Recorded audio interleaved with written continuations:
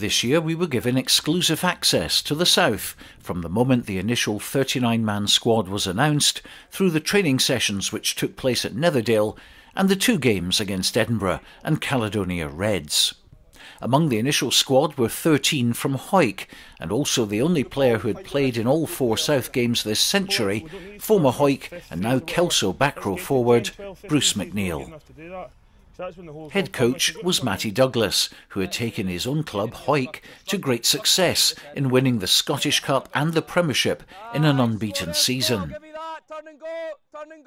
The 28-year-old has been rising through the ranks, and his appointment as head coach was the obvious one. At the first team meeting, Matty set out his stall and welcomed the cream of the crop, some of whom would be selected to pull on the iconic red and white striped jerseys, which meant so much to local players and spectators for over a century, when, before professional rugby came into being, the South would take on the might of the touring South African Springboks, New Zealand All Blacks, Australia's Wallabies, and also teams from other countries. For you boys, this will be your first time in this kind of larger environment, so a big thing for me is that we enjoy it first and foremost, but we're here to win. Alright, we're not just here to make up numbers. Alright, we're prepping for Edinburgh on 9th of May out there, and that's the kind of big message for us as coaches, is that we're not just here to make the numbers and compete, we're here to win. Alright, so one of the great things about Borders rugby is the local rivalry between the town's teams.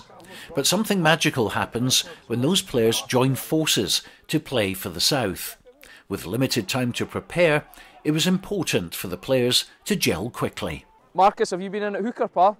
This could be your 5th appearance on the South. You're the only one who's actually played in all 4 this century. Oh, listen, it's a pleasure to be here. You know, it's training always kind of steps up when you come to train with these calibre of players, and it's enjoyable, challenging yourself, challenging each other, and hopefully we can gel, quick enough and make sure that we put our best foot forward going into the Edinburgh game.